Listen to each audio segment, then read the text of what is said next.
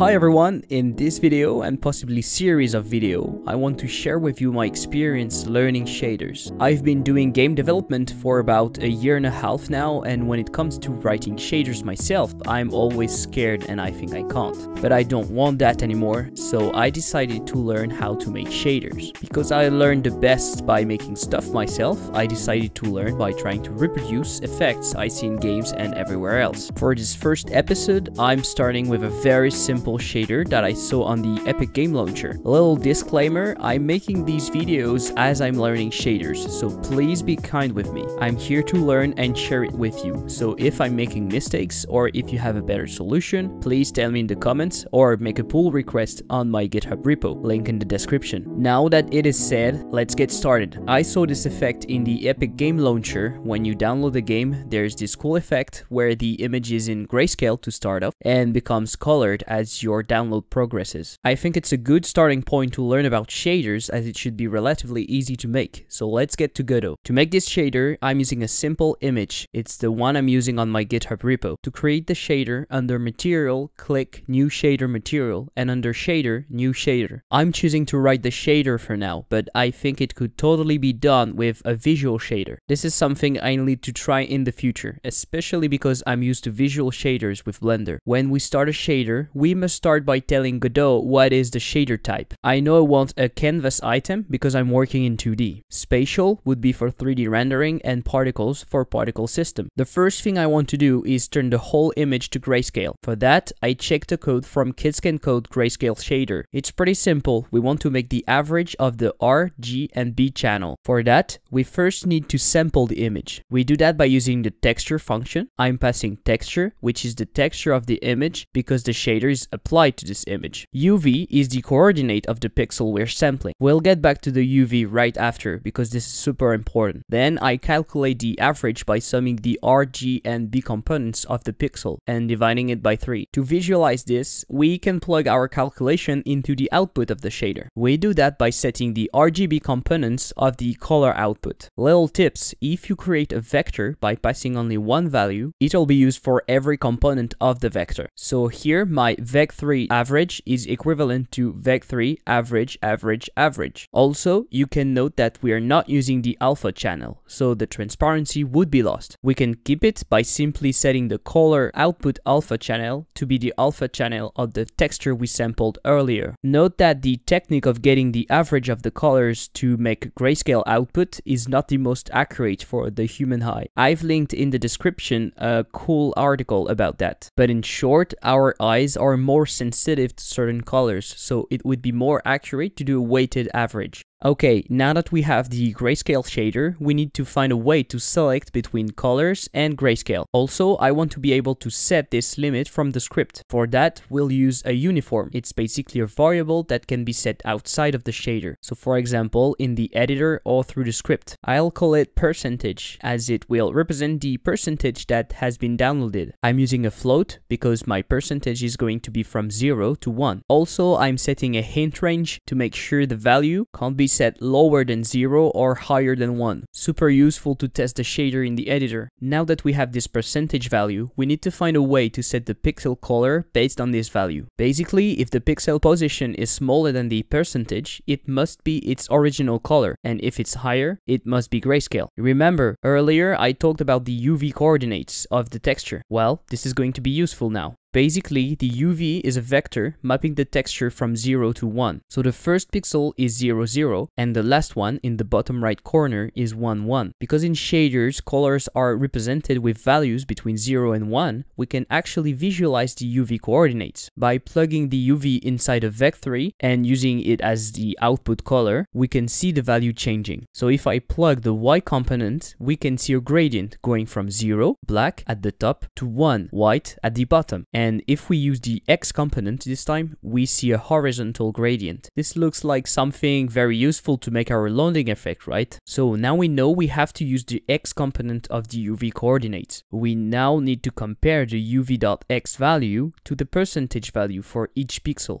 How can we do that? As a programmer, my first instinct is to make an if statement. The pseudocode would be something like this. If uv.x is inferior or equal to percentage, color.rgb is equals to main text.rgb, else color.rgb is equal to average. That way we take the original color of the pixel only if the UV coordinate is lower or equal to the current percentage value. This would be simple, but it's not the best way to do that on a GPU. To give you a quick explanation, a shader is a piece of code that is compiled and then run on the GPU. It's powerful because the GPU has hundreds if not thousands of cores, and so it can run this shader in parallel for a lot of pixels at the same time, where a CPU would have to go through each pixel sequentially and run the code. The GPU can actually do that for a whole lot of pixels at the same time. So why can't we use if statements? In short, GPUs are made differently to CPUs, and they are not good at branching code, like if statement. I won't go over why here, but you can check a response from Stack Exchange that I linked in the description if you're interested.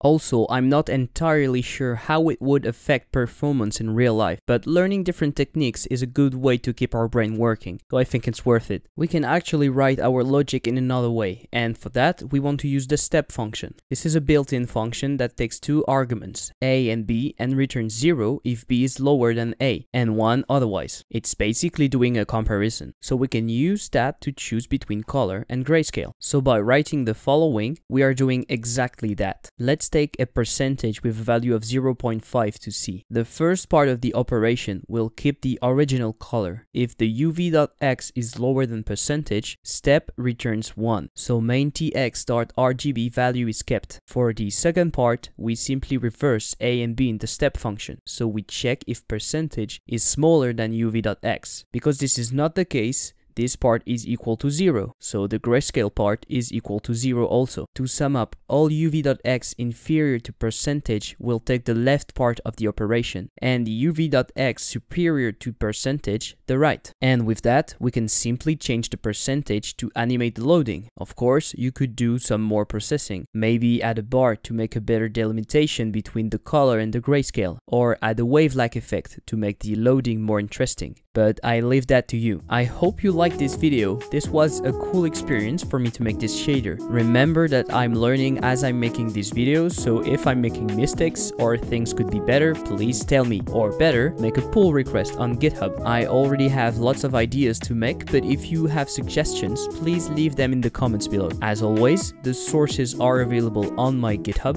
link in the description. Thanks for watching, see you later, bye!